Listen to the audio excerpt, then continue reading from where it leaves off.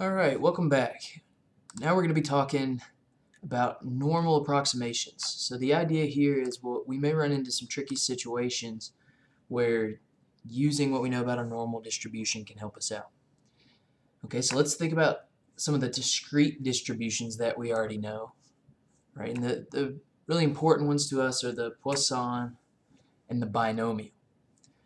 Alright, so we're really going to focus on the binomial, but we'll talk briefly at the end about how we can apply some of these ideas to the Poisson. Right, but remember for now, remember what the binomial is.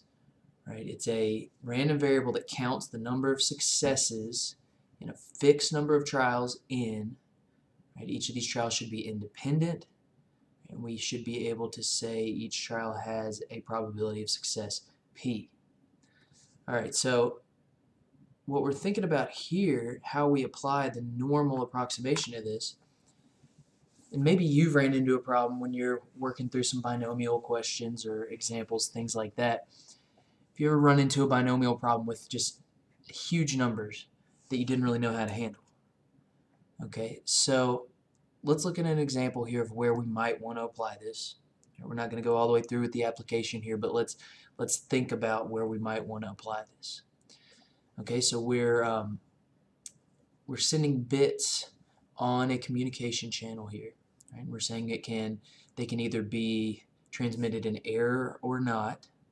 Right? So we should be able to use the binomial here and say the probability that they're transmitted in error, very, very low.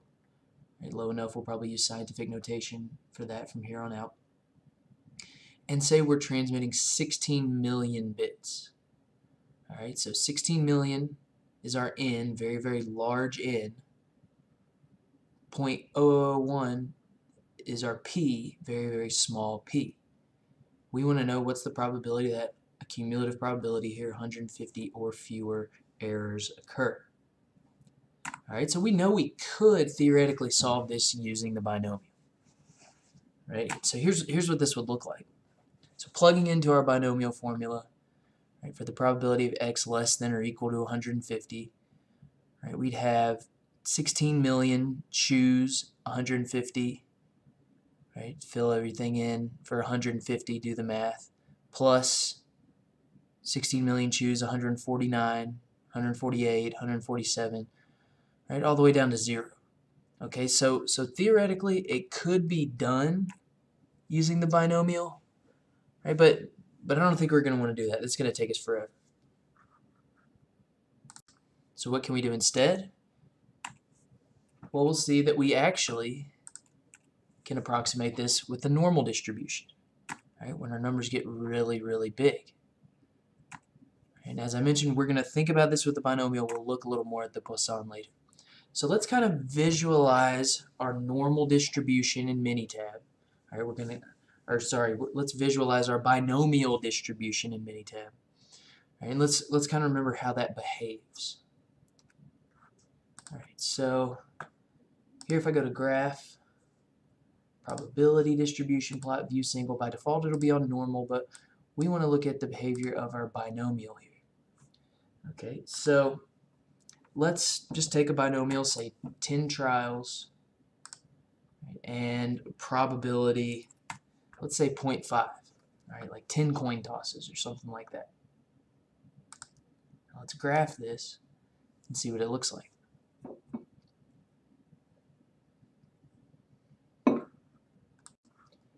Okay, so here's our binomial graph. So if we picture overlaying a normal curve over this graph, I think it would look pretty good. Right? I think we would feel safe to say that we could approximate this binomial distribution with a normal. Right? So I think that makes some sense. But let's change things here a little bit. Let's graph a new binomial distribution. Right? Let's keep n at 10, but let's shift our probability, our p, to say 0.1. Right? Let's see what that looks like. Well, this definitely looks a lot different. It doesn't look normal. Make it a little bigger. It doesn't look normal. Right? It looks pretty right skewed. Alright. So why is that? Well, let's try this one more time. Let's go to probability distribution plot, binomial, Let's keep n equal to 10. Let's put this at a higher probability. Remember, p could be anything from 0 to 1. So let's put it at, say, 0.8. Let's see what happens there. All right, well, 0.8 with n equal to 10, we see some left skewness. All right, so what we're seeing, we're keeping n constant, but with p, right, equal to 0.5, makes sense. Our distribution looks symmetric. When p is 0.1, or on the lower end of the scale that p could be, we're seeing some right skewness. When p is a little bit higher on the upper end of the scale, we're seeing left skewness. All right, let's make another graph. So there we were changing p, but we were keeping n constant. Let's make another graph, and let's say, okay, binomial, let's keep this at 0.8, but let's bump up our trials to 100. Now we see, even with a p of 0.8, when we have a large n, this begins to look pretty symmetric, and I think it would be safe to say pretty normal. Alright, so let's kind of sum up and think about what we were saying there. So if n is big, right, and p is reasonable, right? N doesn't even have to be big if p is 0.5, somewhere there in the middle. But if n is big and p is reasonable, it looks like the normal is going to be a pretty good approximation of the binomial. Alright, so how can we do this? Well, remember what our mean and standard deviation look like for the binomial distribution. Right? Your mean is n times p, your variance npq, your standard deviation the square root of that. Alright, so we should be able to say that the normal distribution that can model the binomial, right, remember your normal is defined by its mean and standard deviation, so if x is binomial, we should be able to approximate it with a normal centered at the binomial mean n times p with the standard deviation square root npq.